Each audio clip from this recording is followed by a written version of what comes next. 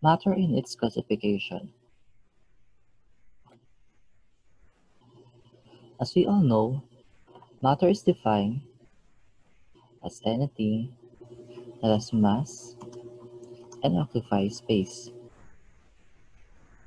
We can classify matter according to two ways, in either physical or chemical. Physical classification of matter is according to its space, while chemical is according to its composition. Under physical, we may classify matter either rigid or fluid. So rigid meaning unbending or inflexible, while fluids is a substance that flows. Rigid matter are usually solid, which maintain its shape except when subjected to outside force, while liquid and gas are fluid, which occupies the space of its container.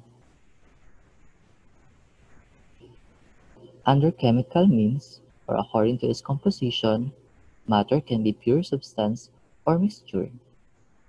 A pure substance cannot be separated by physical means, while mixture can be separated by physical means. Pure substance fall either compound or element. An element is a type of matter that cannot be broken down into two or more pure substances by breaking bonds. There are 118 known elements, as we can see in periodic table, wherein 91 of it occur naturally. It is identified by its symbol. Elements can be classified according to its valence electrons, either metal, metalloid, or non-metal. While compound is a pure substance that can be broken down into two or more elements by chemical means.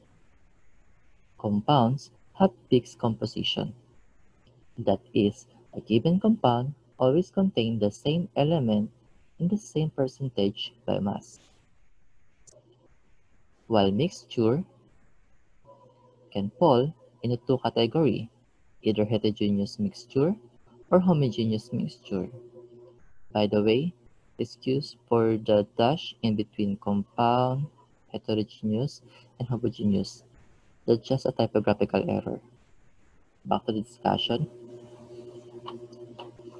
Homogeneous mixture, or sometimes called solution, has a uniform mixture, are one in which the composition is the same throughout, which is made up of a solvent, most commonly a liquid, but solid homogeneous are alloys. So homogeneous mixture has uniform mixture,